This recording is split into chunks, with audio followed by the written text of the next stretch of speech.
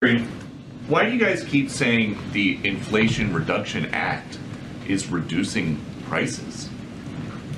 Because in the Inflation Reduction Act, when you look at Medicare, when you look at what it's going to be able to provide, allow Medicare to negotiate lowering cost for seniors, that is reducing costs. When you think about seniors who are paying, again, I just stated this, $2,000, $3,000 a month, and it's going to now cap that at $2,000 a year, that is lowering costs. But a majority of Americans now say that price increases are causing them financial hardship that is more than at the start of the year. So where's the inflation reduction for everything else?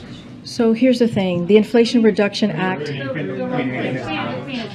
God save the Queen, the fascist regime.